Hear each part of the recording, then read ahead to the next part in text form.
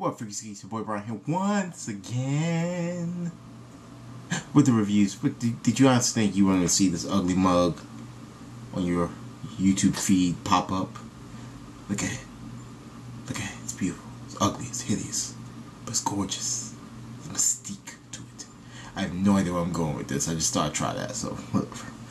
Anyways, here to review Legends of Tomorrow episode Ava, I don't know what that is, and Black Lightning, the Book of Redemption, or Resurrection, I think it is. Oh, no, it's Book of Redemption. So, Legends, why y'all keep doing this? Why can't Sarah just be in love and happy? Like, why? Why?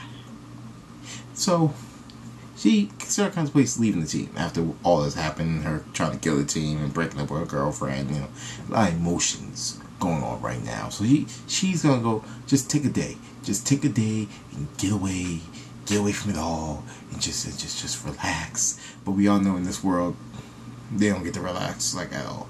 So she puts Maya in charge for the team, and Maya doesn't actually do a bad job. You know, she tries to get to train Mick, but then, you know, she has to go take care of Nate and his whatever. So she leaves Zari to train Mick, who is using the fire totem to make hot dogs, which immediately I'll do the same thing, but that's neither here nor there. So Nate figures out that in Detroit, Vixen, the Vixen we know from the anime show and from when we first saw her on the, I think it was Arrow Flash 1 or 2. It might have actually been in, I can't remember right now, but she's still being a vigilante, but she doesn't have the totem, which I have a totem that's a bear, but I'm not a bear. I'm not strong like that. Don't worry about that. Anyways, so they go to the hospital because she inhaled a lot of smoke and damaged her lungs, and we see Carissa show up, and she's there to actually protect her God damn, I cannot talk, to protect her from Mollis. So they decide, her, Wally, and Carissa decide, you know what, we need to work together. Let's get the totem off of Mollis, get back to your grandmother, and all be right with the world. And, you know, it's not a bad plan, but it's a bad plan. So they come up with a scheme to tie up Nate to a chair while Wally distracts Amaya on the ship. And Carissa was all for it. You even got the totem, like, she, like, Mollis just took, I don't need this, I got all the power I need, I don't need a trinket. And then it all falls apart. So Mollis leaves to let Damien Dark torture Nate. Nate can't still be tied to a chair. Carissa goes back to the Wave Rider to have a talk with Maya. Now, you're probably wondering, where's Sarah in all this? The episode is entitled Ava, correct? Correct. So, let's jump it back. So, Gary shows up right when Sarah's about to leave the ship, and you have Ray trying to convince her, to stay. And, you know, Ava's missing. Like, okay, something's wrong. So they go to her parents' house in Fresno, which turns out those ain't her parents. Those are actors who get paid to be her fake-ass parents. Because, of course, Sarah, knows that at age 16 or 15, she went paintball and not have a sleepover. Because, of course, it's Ava. They also find out that in the year 2213, she is a clone. That's right. Not a robot, a clone. Like, multiple clones. Like, you have security. You have security, road construction, crossing guards, everything, literally every major thing you get there. It's just nothing but Avas, who are literally created by using the perfect DNA of every female possible. They make the perfect woman, which, fair enough. And they stumble into a lab, which they awaken one of the clones, which that clone gets knocked the fuck out by Sarah. But then the real Ava shows up, not the real one, our Ava. She's like, what are you guys doing here? Like, why is this area marked off? Like, come on, baby, cut the bull. Like, what are you talking? And then she sees a clone and she passed out. She blacked out. Now, my question is, first off, how does she not know anything about this? Like, how do you not know you're a clone? Like, really? Rip, now, of course, we all know Rip deleted the file, like, a couple episodes ago. Like, she must never know about Ava. And, I guess that's one of the things, because they both realized, who else would do that? Who else would make this area off limits? Who else would erase my personal file? Rip. Who recruited me? Rip. Like, Rip, you got a lot of secrets, dog. Like, you got a lot of secrets. Like, what else are you? Do you have the cure for cancer? I bet your ass do. Anyways, back in 2017 or 18, Amaya and Carissa have a talk where, you're being selfish, which I don't blame you. You willing to erase us from the timeline because you're in love with Nathaniel. Like, you're willing to do that. You're being selfish. And, like, I'm selfish. You're the one that's trying to kill me. Like, you are literally you've literally threatened to kill me multiple times. What are you talking about? Both of y'all wrong. You both just need to put aside your argument. Even though I have to side with Carissa, you are being a little bit selfish. I'm just saying. I mean, Nate's alright. He's a good dude, but, like, come on. You're going to risk killing a whole family. Your whole generation. Just all these vixens gone. Just gone. Because you in love. It's bad luck, dog. Anyways, they go back and, first off, this whole beginning episode, she had curls, right? She puts the totem on, goes to save Nate, because of course the plan falls apart, because him and Damien Dark have a heart to heart, which is hilarious, because he just wants his little girl back. And now you got Miles with all this face stuff. He's like, I can't even torture no more. It's like, they don't even feel the same anymore. And he fakes tortures Nate. He's like, more. Just give me a little. Oh, there's blood everywhere. Yes. Like, what the? Look, I don't care what anyone says. Damien Dark is hilarious in the show, even though he's not really supposed to be. He's supposed to be really, really, really evil. But Nate McDonald is just awesome. He just really is. Miles, of course, realizes what's going on, throws Damien Dark to the side like he's nothing, which I have a problem with that, because Damien Dark's supposed to be OP as fuck, and he's just getting tossed around. How strong is Miles? Like, I need to know more about that. And Vixen shows up with straight hair. Now that's my thing. All these women are just this don't make no sense. Who is your hairstylist? How y'all got time to get curls in your hair straight, then go back to the way you have curls? Explain yourself to me. I need to know who's your hairstylist, who cuts your hair. Wally, get your hair cut. The hair is awful. The fact that Miles, you try to run up on Miles. This man looks at you, literally takes your speed force, then sends it right back at you. You're fucked up. Then, of all the people, Carissa shows up to help and tries to get that little piece of oh god, what's it?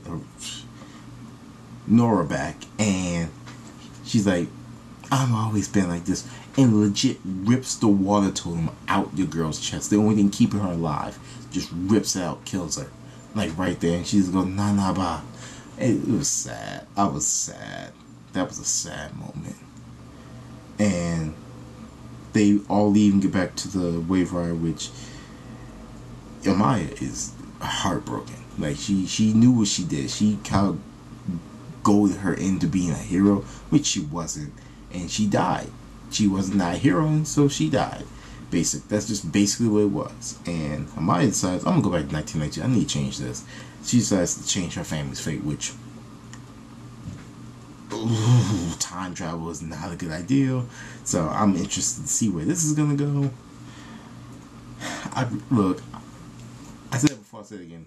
Legends of Mars hit their stride. This is like one of my favorite seasons right now. Just there's a lot of humor, there's drama, there's a lot of heartache, there's a lot of love. I really, really enjoying the season. And I think there's only 2 episodes left, I think. I could be wrong, of this season. Now, on the Black Lightning, how much time I got left? I got 5-6 minutes left? Alright. Alright. Since left our Book of Redemption. So, Thunder investigate the tip that Peter gave her. Finds all these people still alive, like in suspended transmission, and she goes, about to bust them out. But then she realizes, I could do more harm than good.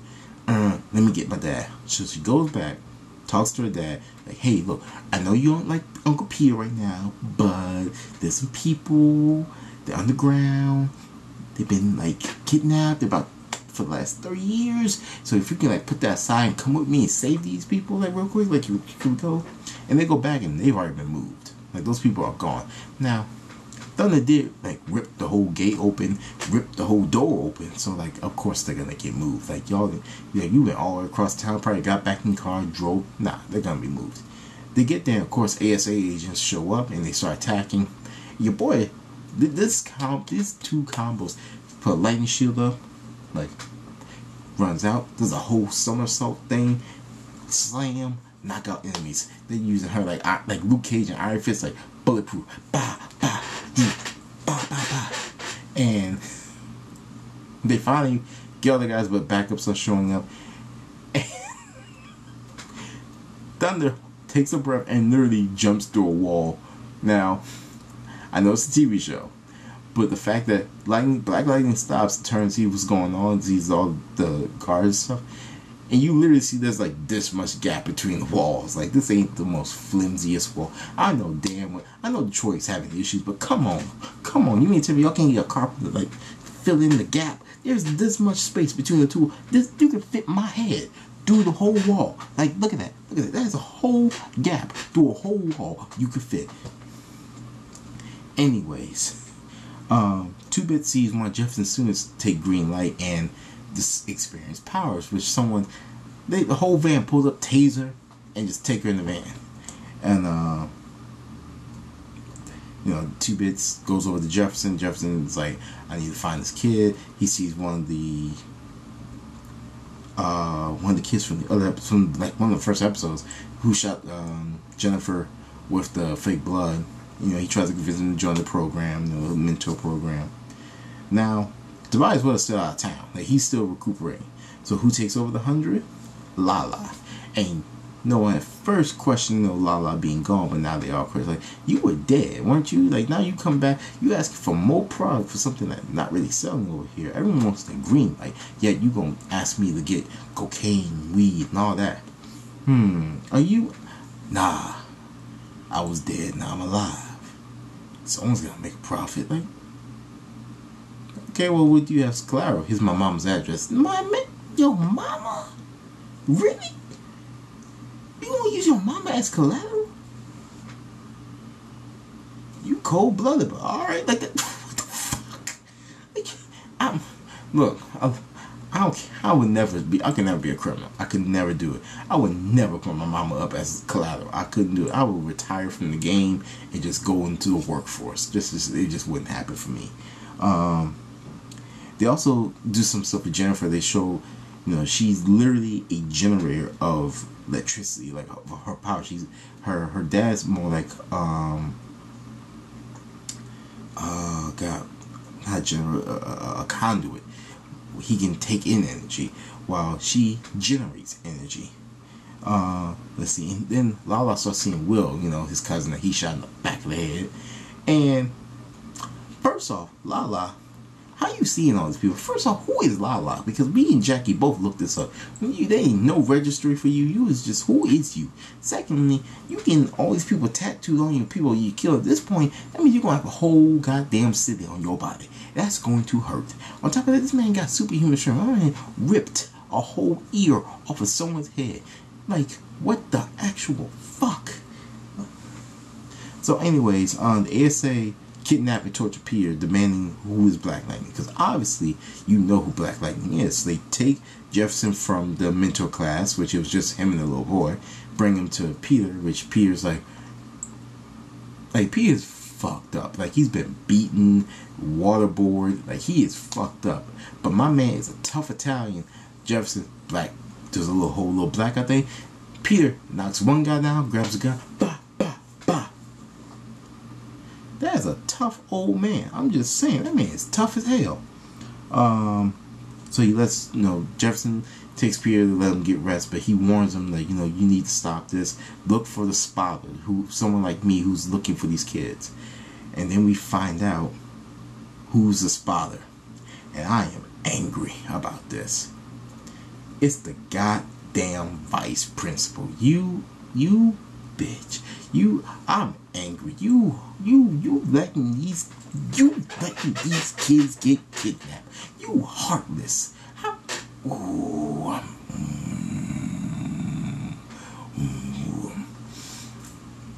Evil ass.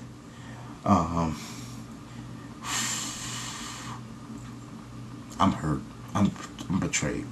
But no, that was pretty much this whole episode. Look, we've all said, I think I said before, Black Lightning, I didn't have a lot of faith in it at all. Like, the comics were okay. He's actually a really deep character, but like, I didn't think this show was gonna do well. I love it. I'm pretty sure it's getting renewed for a second season, which begs the question: who could they have for a second season? You know, because I know they can't be much left in the season, but who could you possibly have for the second season other than Tobias Whale? Like, at this point, y'all need to bring him into the Arrowverse. Like, I know it would make it a little messy, maybe, but I don't know. Like, there's probably gonna be a crossover. And it's gonna be like all 5 shows, and now we're just gonna be overboard at this point. All right, but no, that's really it. That's my time because I'm about to go over on time again. Sorry if I'm a little lower, dealing with some sinuses real quick. That's really it. That's all I got. Hope you guys enjoyed the video. WrestleMania is around the corner. I'm excited. I will definitely try to get as much footage as I can for you guys. Hope you guys enjoy the videos. Hit that like button, subscribe for more. Don't forget to go to Collar & Elbow Pro Wrestling T-shirts. Get your shirt 30, 20, 50, how many percent off? It's going to be a percentage off. Using promo code Geek Squire or Super Awkward, the super power friend, Awkward Parker. I am Brian. This is Geek Squire. I'm out. Bye-bye.